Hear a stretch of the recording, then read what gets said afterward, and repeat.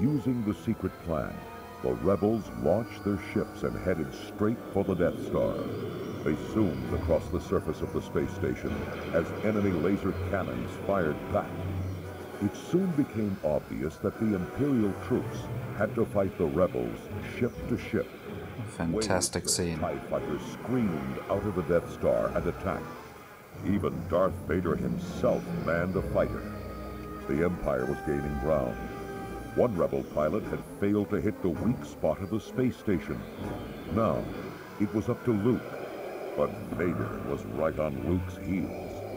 The Force is strong with this one. As Vader was about to fire, a laser shot ripped past him and hit his wingman. The explosion sent Vader's ship spinning into space. Spinning faster than these tiny little motors on the cassette deck.